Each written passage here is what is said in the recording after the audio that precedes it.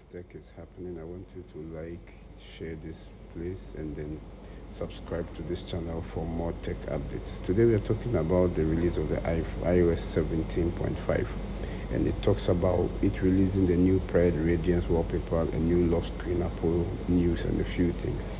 Some security updates as mentioned by Apple has also been done, and then we will update it. Now the software is updated, we will go into it and look at a few things that has been updated.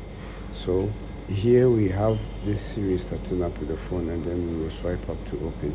The entire software has been programmed in a way that it will avoid a lot of the lagging that was happening before. So right now you can see scrolling between apps is really smooth and fast, and then most of the reports and the lagins that used to delay, sometimes you want to scroll up or you want to open an app, the delay, all those ones has now stopped, and a lot of the updates that has been given is making the security bug fixes so great. A lot of them has been fixed. Some are minor, some are major, of which we'll talk about a few of them.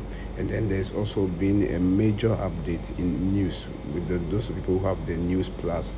They have the new puzzle. Now here we have a new wallpaper, the Pride wallpaper that has been added to the wallpapers. So when you select it, you go through your settings and select it, and then you see it, you can change the colors also as you wish. For us, those of us who love the wallpapers, I think this is very nice. And then it's very bright also, and it's very appealing.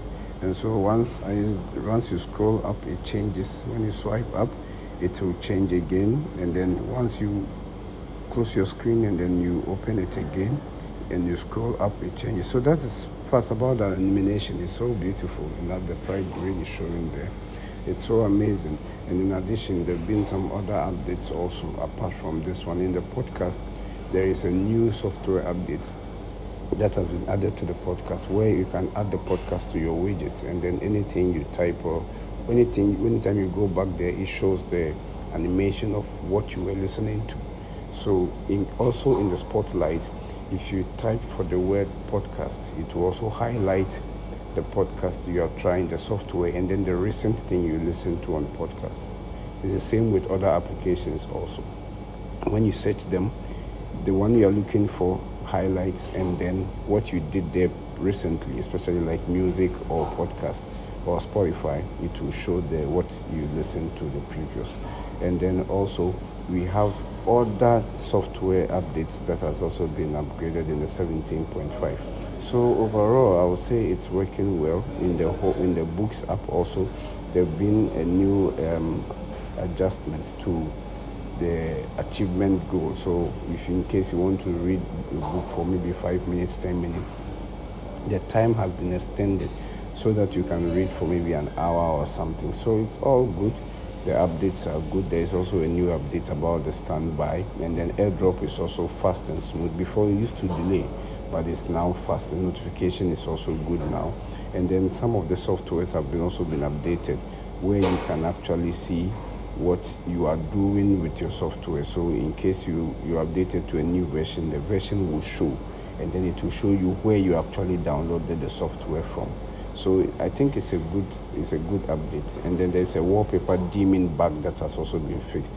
The battery life, I think, is the same, because it depends on what you are doing on your device. The battery also has been given a battery cycle count for the new phones like the iPhone 15 and stuff. And there is a complaint that some are giving that their alarm is not working properly. For me, I've not experienced that, so I am waiting to see a physical one or someone that has actually experienced that thing.